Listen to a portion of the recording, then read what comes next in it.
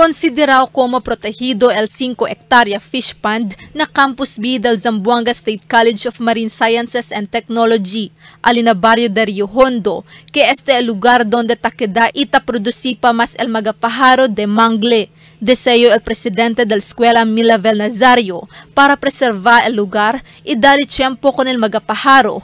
Queda mucho, siendo mayoría de estos estaba para otro lugar y aliena mangle ya queda.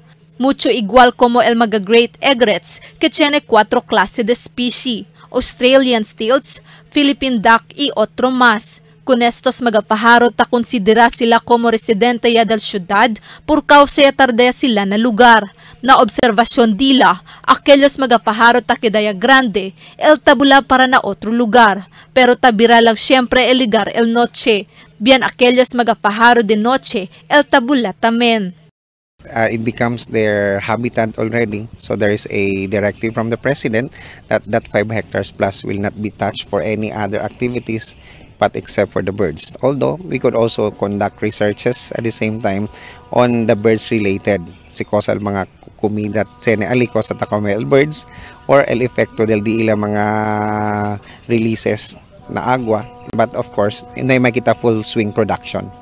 Mismo mag-estudyante el alegre que sila mismo ta pwede mira con el magapajaro. Idali kanila oportunidad, pinta el klase de pajaro que sila ya mira. Segunda vez ya di Luis anda na lugar, pero él ya nota que mas mucho el pajaro este año kumpara del otro. Maganda po experience dito dahil po na-feel po yun ang true po talaga yung nature. Alam nyo po talaga if ano ba ang halaga ng magkaroon tayo ng nature na katulad na ganito po. Para po sa akin bilang estudyante, mas kailangan po natin maintindihan kung paano natin masave pa ang mga eagles, mga birds na katulad na ganyan po para preservation po. Además, el facilidad de servir también como atracción del mga visita y turista. Por eso incluido este na mga lugar que taliva pa siya el mga del Department of Tourism y City Tourism Office si tiene kita mga visita na syudad. Mga estranghero que miembro del Birds Club, el ta visita también cada vez en cuando na lugar. Por eso un view deck ya prepara el escuela donde puede mirar isa ka retrato con el mga pajaro. Suerte el mga zamboangueño por el esfuerzo ta hacia la escuela para cuidar y proteger con el media ambiente. But of course, we're telling every now and then may mga turista naman tayong pumapasok. But mostly, we are for now our locals. Kung meron man po, these are all within the Philippine territory as well.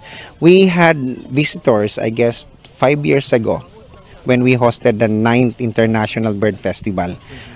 The following year, bumalik po sila. So as of now, it's the Philippine Wild Birds Club that invites bird enthusiasts all over the world to visit our facilities.